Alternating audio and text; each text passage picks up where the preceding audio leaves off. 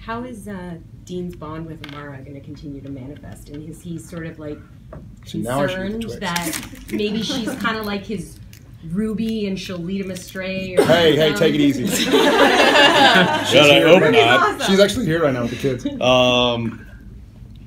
Yeah, we will see kind of that relationship a little bit more and see kind of what exactly that relationship is. And I don't know. I don't think that he knows what to make of it. I don't think it's really clear to him. I'm not sure that he understands the connection and why that, obviously there's a Mark issue that's probably the connection, and also that he was like we said, the lock and the key type of thing of releasing her. Yes, the lock and the key. And so there's obviously that connection, but what it all means and how it's all going to tie into his destiny and his future and what that means for the brothers, he's very nervous about. Obviously, it's something that he's going to be hiding, those nerves, but we will see it get fleshed out a little. Dean hiding his nerves? Yeah. What? But how long will he hide it from Sam? How long will he hide it for Sam? Yeah. Like just how strong that connection? To be determined. Don't know yet. Yeah, inevitably, if and we've seen this throughout the course of the series. When one brother becomes afflicted with some sort of whatever it is, the other brother does everything that he can and in his power, and even sometimes not in his power, to remedy the situation and sacrifice whatever he can for the other brother. So, that's been kind of the flip-flopping motivation for a lot of these seasons that we've seen recently. And I think one of the great things about season 11 now is that that's not necessarily what's driving the story anymore. They're essentially not afflicted with anything. They're both, intact. Granted, they're scarred and bruised from a life, of hunting and fighting, but they're not fighting for each other anymore. They're fighting a common target, and they're fighting alongside each other. And it's been a while since we've seen that. So I'm really excited about that dynamic kind of back together and that unit that's back together. As opposed to in previous seasons where Dean's had the Mark and Sam's been doing things behind his back to help him. And, Hey, first the Ruby thing. I read your diary. I read Sam's diary. I know what's going on. And so I think having that kind of those motivations over the past several seasons, and now having that gone, and we're kind of starting back to where we did in season 1, where it's the two brothers in the car driving down the highway with a common goal and a common purpose, and so. I'm really excited about that. But if Dean is hurt, is Amara hurt and vice versa? No, we're not doing. No, it's not like a yeah.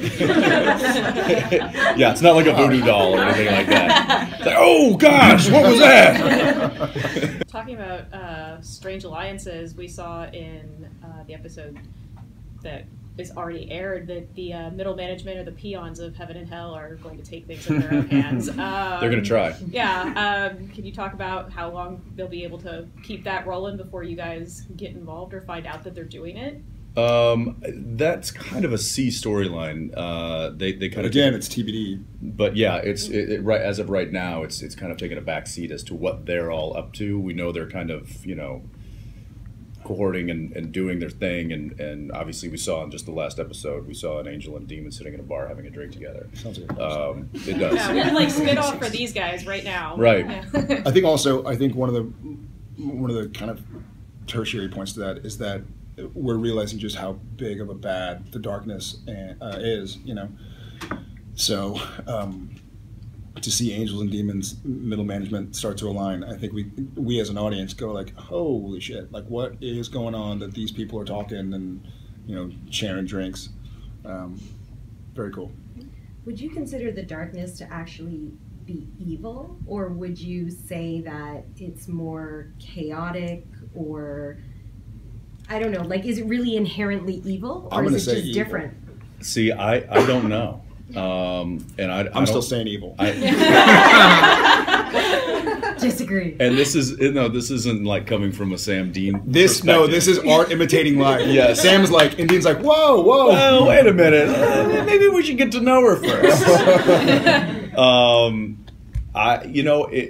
It's interesting. We know a little bit more about the background of where the characters come from, what the character is kind of doing. So I don't know if I would say it's inherently evil, as opposed to just opposite of what we've known in the world as good, or as light, so to speak, which is why she is the darkness. But again, I don't think that means that she is out to destroy and be an evil doer.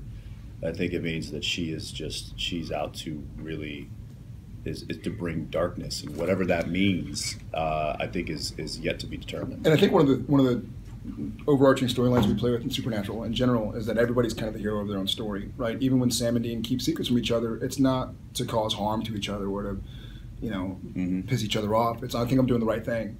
And it becomes scary with somebody who's powerful and righteous, like the darkness, who, she's not twisting her mustache. She doesn't have a mustache. But if she had one, she wouldn't be twisting it. She just thinks she's doing the right thing to bring darkness. So I still say she's evil, but you know what? We'll see. The gauntlet has been thrown. Last question. One of the things in Baby that beyond just that's also from the point of view of the car is that we see that the ghoul pyres and other I forgot. No, you want to say it. Hey, great name, but Thank you. They're building up their forces to also combat the darkness. So are we going to see more? Is what? I'm sorry. Is what? They are building up their forces to also combat the darkness. So are we going to see more of that? More? Yeah. So you're seeing Ghoul like pyres at the bar with the angels.